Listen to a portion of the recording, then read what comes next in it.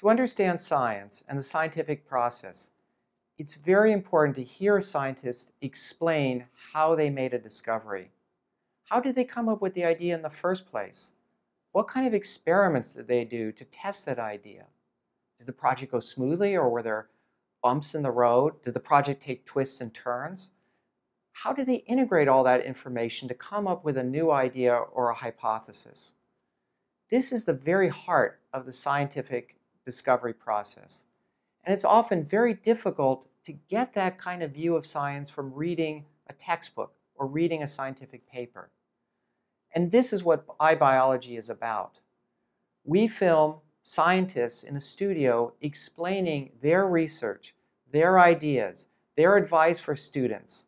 And we make this information, these talks, freely available to anyone in the world. Let's have a look at one of these talks now. I think the effect of our experiment wasn't really a discovery. It was a psychological effect. It made the DNA seem real. Suddenly you could see bands in a centrifuge that were behaving just the way Watson and Crick said they should. And I think that the main value of the experiment was it had the psychological value of convincing a lot of people that the DNA structure had to be right. Let me say something about that molecule. This molecule essentially gave orders to a whole period in the development of molecular biology. Here's this double helix standing there, and it's saying, here I am, I have 2 chains, go find out how I replicate. Here I am, I have 4 kinds of bases. Go figure out how that is converted into making proteins. I sit in the nucleus. Proteins are made out in the cytoplasm in eukaryotes. Go figure out what it is that takes this information from me out to the cytoplasm. My information being made up of these bases changes once in a while. That's called mutation. Go figure out how that happens.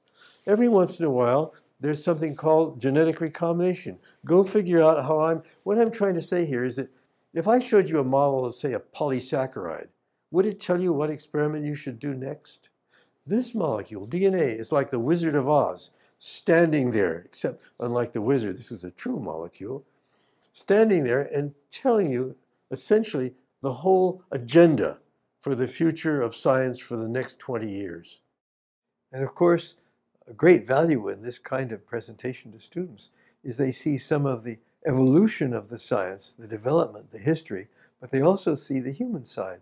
They see the great difference between different kinds of scientists. They might say, oh, I'm pretty much like that person. I could do that.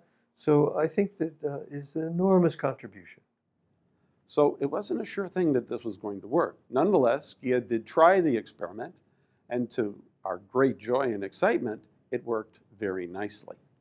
This is a page from her lab notebook that day, approximately 1 month after she entered graduate school, where she found strongly fluorescing E. coli and took this picture.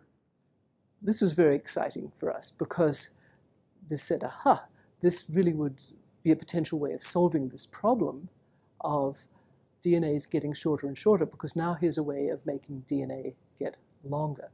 So we had an enzyme activity which was working in the test tube and adding nucleotides that corresponded to the telomeric DNA sequences to the ends of chromosomes. And we had to name this enzyme because we couldn't say tetrahymenothymophyllothelomere terminal transferase too many times.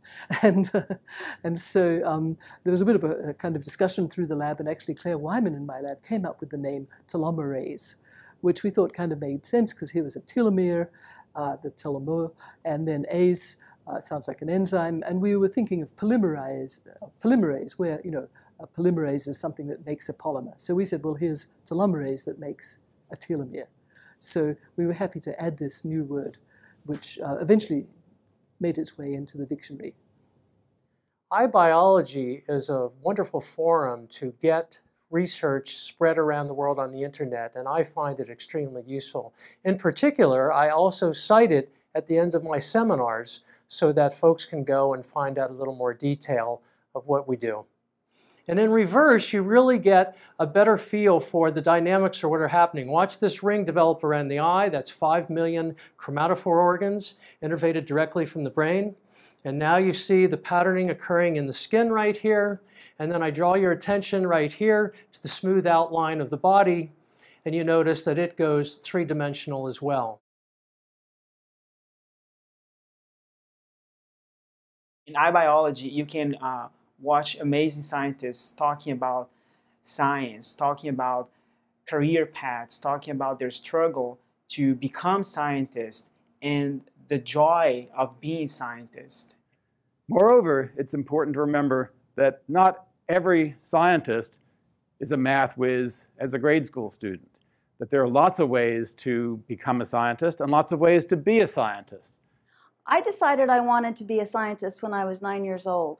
I actually think that I didn't decide I wanted to be a scientist. I decided that I wanted to continue to explore things, take them apart, see if I could put them back together.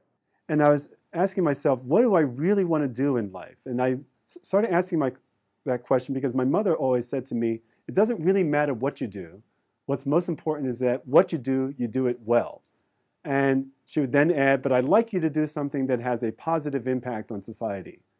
And I thought, what can I do that has a positive impact on society? And I felt I could do that better as a scientist than I could do that as a dancer. This is the place between Mexico and the United States where I actually have defense. We're looking at it from the American side, and this is the exact place where back in 1987, I looked and tried to find my own good luck. I get to do and use the most sophisticated equipment in the operating room because I believe that my role as a physician and surgeon and scientist is not only to give hope inside of the operating room, but also outside of the operating room through our work. I grew up in Puerto Rico, and like most people in the world, I didn't have direct access to scientists.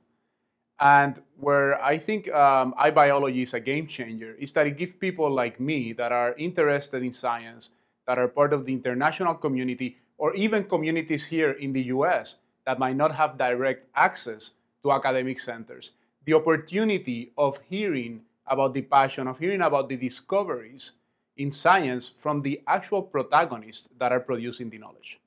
I go to a really small college in Arkansas, and avenue research like iBiology is very enlightening and beneficial for me and my fellow students. So I've been teaching in sub-Saharan Africa a couple of intensive workshops for the last 6 years where we take local students and teach them basic concepts of cell biology. We've incorporated the iBiology seminar video series into our teaching because it gives us the opportunity to bring the world's leading experts in various cell biology topics right to the local African students.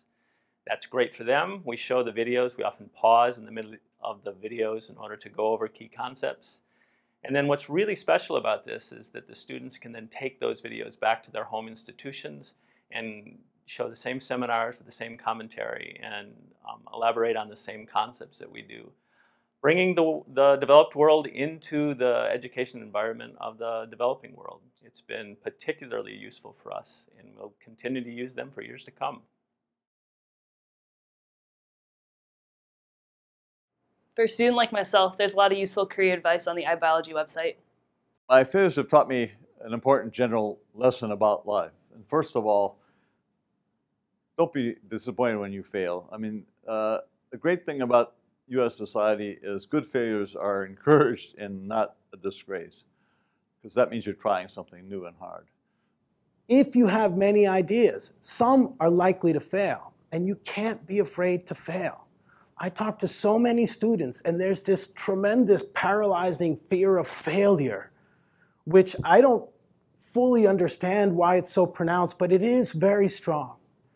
And it's important to be aware that you have these emotions if they're there, and don't be afraid to fail. Some would argue that, in fact, you should try to fail, because when you actually fail, you understand what your limitations are. And when you know where your limitations are, you know what you need to work on to overcome them. I'm an undergraduate student, and I love iBiology because it bridges the gap between what you learn in class and what you need to talk to a scientist. I've been teaching microscopy for 25 years. Last time, I tried something new. I asked my students to watch iBiomicroscopy lectures every week before they came to class. And then during class, some magic happened. There was an amazing torrent of questions and really interesting discussion. I am convinced this was my most effective year ever of teaching microscopy. I'll just give you one example of the application of STORM to image microtubules. As you can see that in this case, this is a wide field image of microtubules, so where all the fluorophores are turned on, so it gives you a smeared, poorly resolved image. Now, if we activate a small subset of molecule at a time, and then because they're well isolated, we can pinpoint their positions. We plot their positions in the right-hand side. And then after enough accumulation, we can see this type of STORM images of microtubules. And you can see in comparison with the conventional image of the same field of view, there is a drastic boost of resolution. I'm a lifelong learner. And stated simply, when I want to learn something new, the first thing I do, besides Google something, is to go to iBiology and to type in the subject that I'm interested in and then just listen to the lecture from the professional. You can't beat it.